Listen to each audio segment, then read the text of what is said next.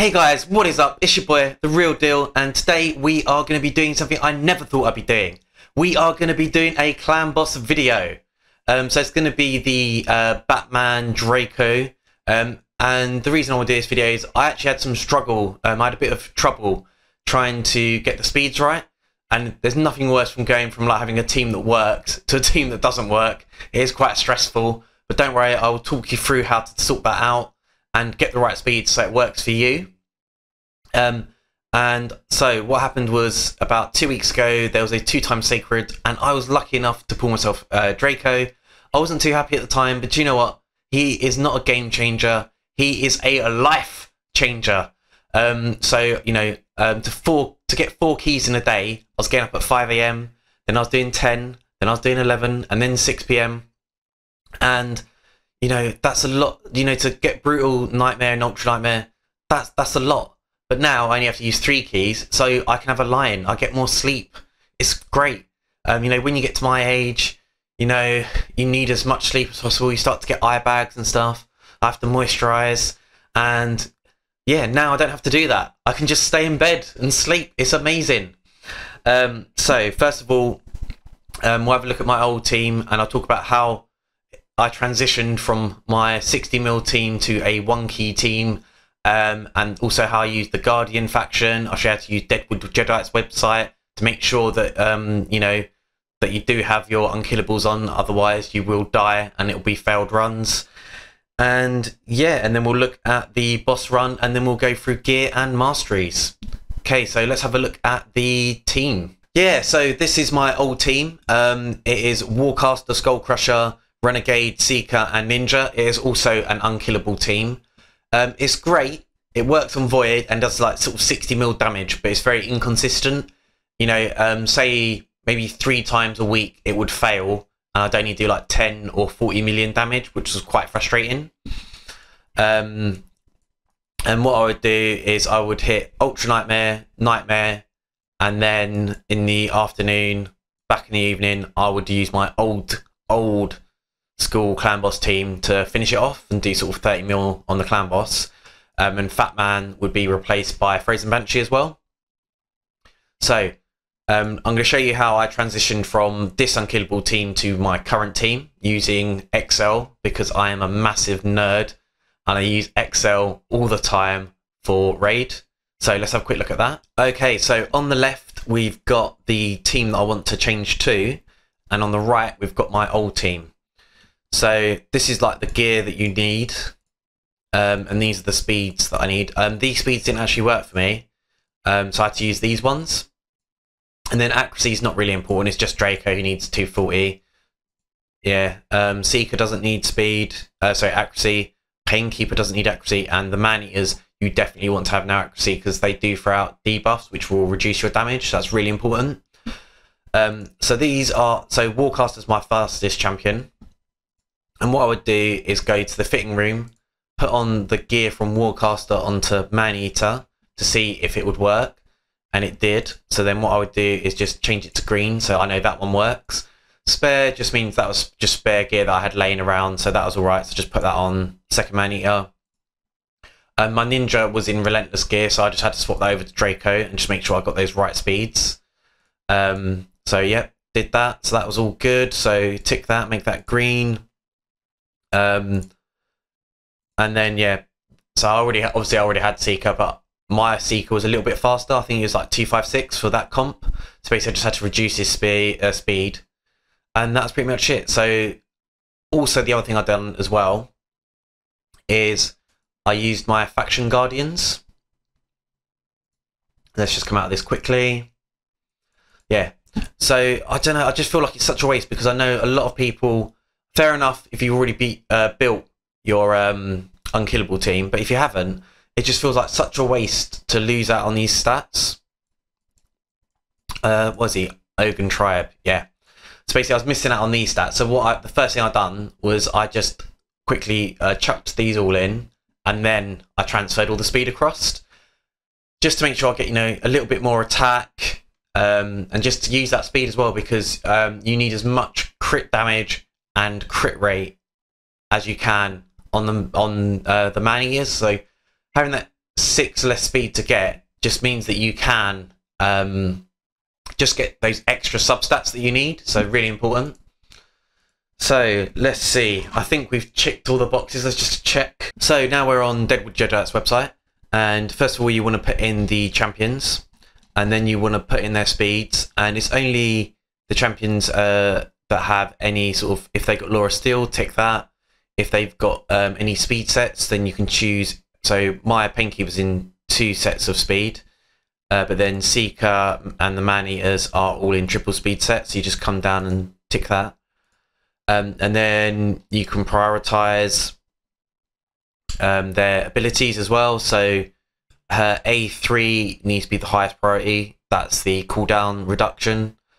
And then for the Man-Eaters, this one, the slower one, we want to delay his A2 by 1 turn.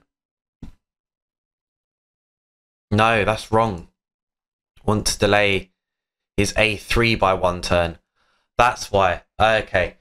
But so now when you look at this, you can see unkillable is up all the time, and this is what you want. So all unkillable there, and that shows that this should work. Say you do it wrong, like I just did a minute ago. Oh, no. So we'll say we delay this one. Then you can see there's gaps. So like here, that's a gap there. So that means half your team would die. Failed run.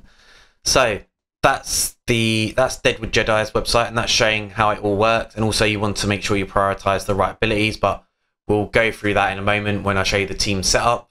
In fact, let's do that now. So Draco, we want to prioritize his Baleful Eye, Painkeeper, A3 first, then A2. Seeker just does what he does. And then we want to open with Ancient Blood on the faster Man-Eater. The slower Man-Eater, we want to open with Siphon, his A2. So let's get into the run. What I'm going to do is I will speed it up for you, do like 4 times speed, because I don't think anyone really wants to sit there for 20 minutes watching it. And then we will do the masteries and the gear.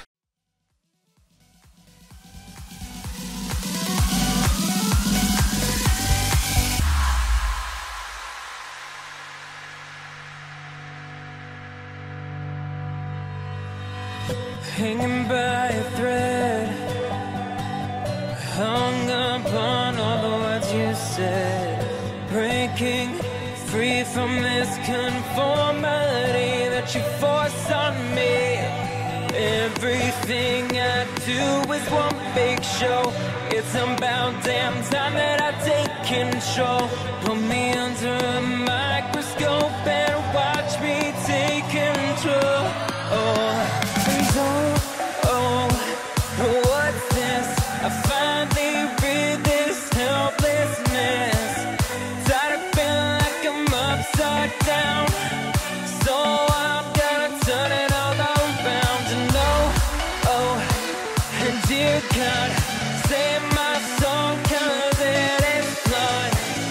Tired of feeling like I'm upside down, so I'm gonna turn it all around.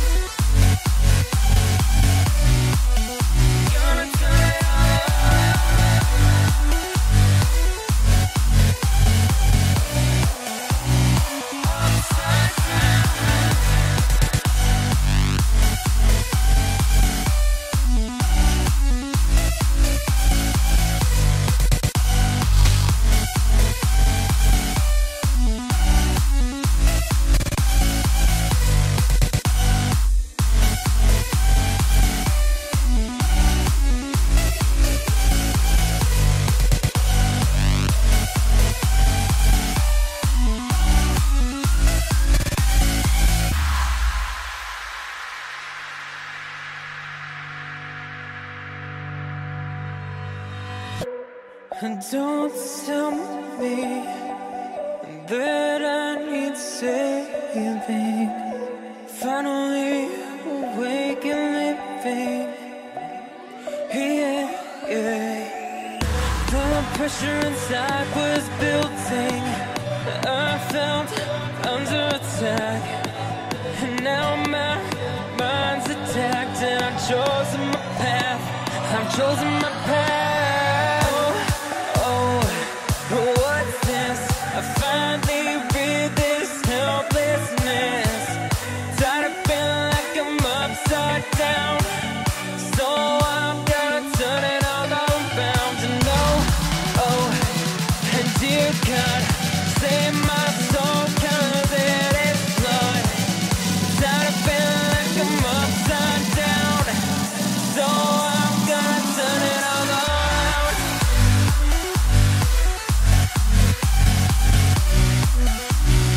Upside down. Upside down. Gonna turn it all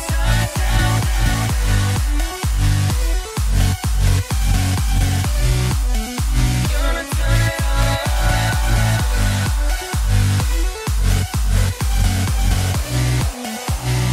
Upside down.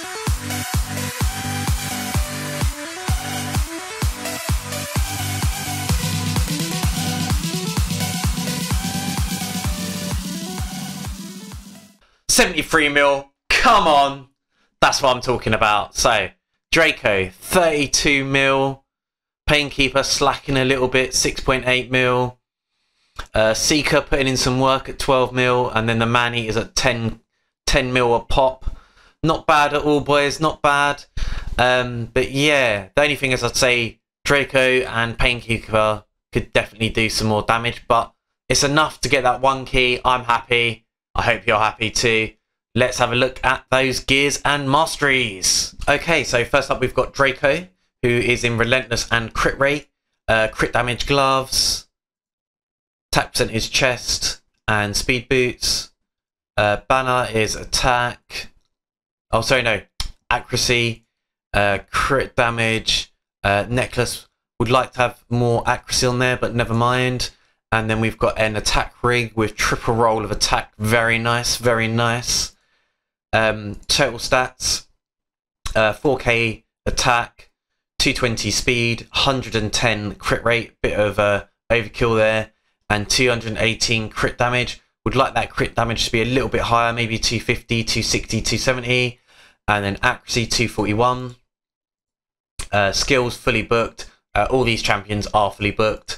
Then masteries, don't know why that happened. Let's go back into it.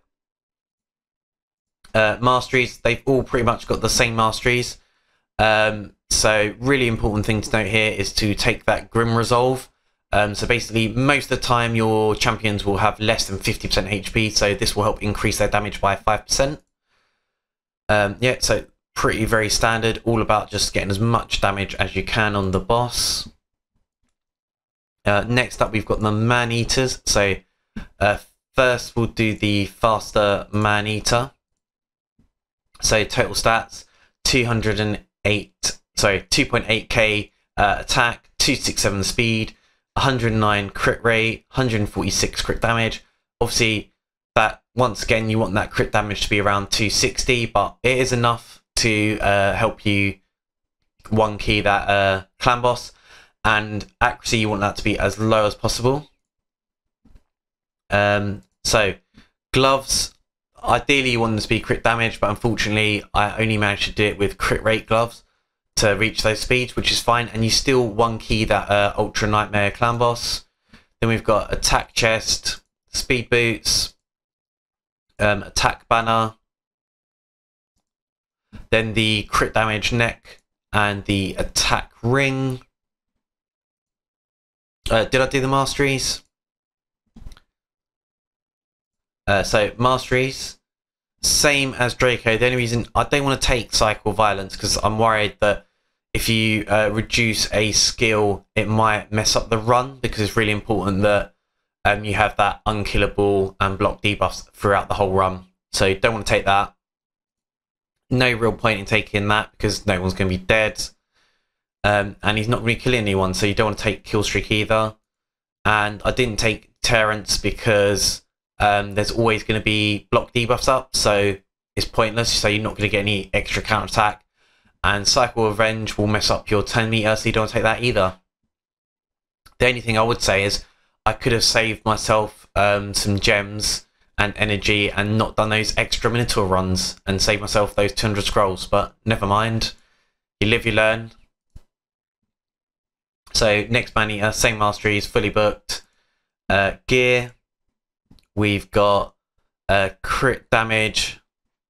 So get out my way. Okay, we've got crit damage gloves, attack percentage chest, speed boots, attack banner. Sorry, this lag is killing me. Okay, crit damage necklace, attack ring, which would be so much better if I did have some more attack percentage on there, but unfortunately it's the best rings I've got at the moment. Okay, so we've got 2.9k attack, 247 speed, 67 crit rate, definitely like that to be 100, and then the crit damage 190, 250 to 270 would be a lot better, and then that accuracy to be as low as possible. So next up we've got Seeker. As you can see, he's a great champion. I've got 2 built for arena, 1 built for a defensive team and 1 for an offensive team. So he has crit damage gloves, attack percentage chest, speed boots. Then we've got a crit damage necklace, attack banner and attack ring. Total stats: 3.6 attack, 248 speed, 88 crit rate, 205 crit damage. As I said before, want that to be 100, want that to be 250. Accuracy, not important at all. Masteries, yeah, very sort of standard build. I think I'd already fully maxed him, so like I said, these 2 aren't really important on him, but never mind. Don't know why I took Terrence on him, but yeah, because it's not really going to be anything. Really, I should have taken that chance to counter attack, but never mind. Yeah, not sure why I did that. Must have built him quite a long time ago, but it worked. It worked for the run. Could squeeze out a bit more damage though, just by copying the Man-Eater's masteries and doing that. And last up, we've got Painkeeper. So she has 2 speed and crawl, crit damage gloves, attack percentage chest, speed boots, crit damage necklace, attack banner. So actually I could roll that out to squeeze some more damage out, and also a attack ring. Not glyphed up either. So she has 3.1k attack, 247 speed, 95 crit rate, and 219 crit damage. And then those are the only stats we care about. Masteries, as you can see, very bare. So there's not really anything that I really want to take on here. And what I really should have done is I should have used Laura Steel first and then worked on her gear, just to help with the speed, but never mind. Yeah, that was just a mistake on my behalf. And you could maybe increase her healing, but then again, you want that Grim Resolve, so no point in really taking that. And then you don't need increased accuracy, and you don't want to take anything that's going to mess up her turn meter. You can't have counter attack on her because of her A1 increases her turn meter, so that will throw everything out of balance. Yeah, so pretty standard crit rate, crit damage, just all that sort of attack. You don't want Life Drinker on her. You don't want her. I mean, not that it would happen, but she's not going to be killing anyone, so it's not going to increase her speed. And then these are all sort of useless masteries for her, and these ones as well. Yeah, so that is the team, that is the gear, that is the masteries, that is the, you know, and it's full auto, don't have to do anything. Yeah, so thank you very much for watching. I hope you've enjoyed the video. Please leave me a cheeky thumbs up and make sure you smash that subscribe, and I'll see you in my next video. Peace!